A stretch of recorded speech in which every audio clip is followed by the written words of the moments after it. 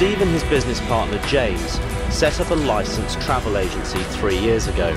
Unlike many of the agencies working the streets here, their tours are officially accredited by the City of Rome, who are probably not aware of the total extent of what's happening on the streets. Do I always get the full package? If I buy the ticket for the tour, am I going to see my hit list? Am I going to see the Basilica? Am I going to see the Sistine Chapel? No, not necessarily. If you're a gatherer selling here on the street, you'll say pretty much anything. Oh yes, you see the Basilica, the Vatican Gardens, and you get to have tea with the Pope at the end. I mean, they'll really go as far as they can with that. And I hear all kinds of things when I'm down here from people. I challenged Steve to put his theory to the test with one of the many gatherers out here. But with us, our guide knows the right points to go.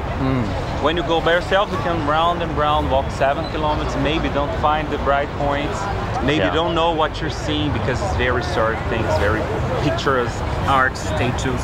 The Vatican Gardens. The Vatican Gardens? Vatican Gardens. We definitely see the Vatican Gardens. What? We see the Vatican Gardens too. And the Vatican Gardens, that's a completely separate visit. You can't visit that by going to the museums. You have to book that. So that was just a lie. Yeah. We definitely see the Vatican Gardens too. And the Sistine Chapel. You go in there? Raphael's room. Michelangelo's rooms too with the paintings. Oh, cool. The Last Judgment, Sistine Chapel. You know, it says Raphael rooms.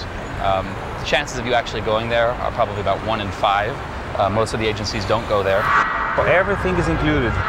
Do they rely then on tourists actually asking, oh, I want to see the Raphael rooms, I want to see the Vatican art rooms? Well, they rely on 90% of people not knowing. I mean, they know knowing this, right? So if you know the Sistine Chapel, then you've come to see the... Yes, you've come to see this. You see that every time. Just show me where I can see this. Oh, well, there it is. It's right there on the page. It's on a picture. And so that's really the... Well, then isn't that kind of like, you know, aren't tourists asking for this if really they don't care about anything other than the... Yeah, I mean, that's one of the problems is that people spend the money and time to get all the way over here from all over the world. Why bother just coming to see the one painting that you know? I mean, it wouldn't be nice to learn something, especially if you're taking a tour. Yeah. But because there's no demand for it, or very little demand for it, what you find is, you know, people just trying to sell quickly, get you through, skip the line, and that's it.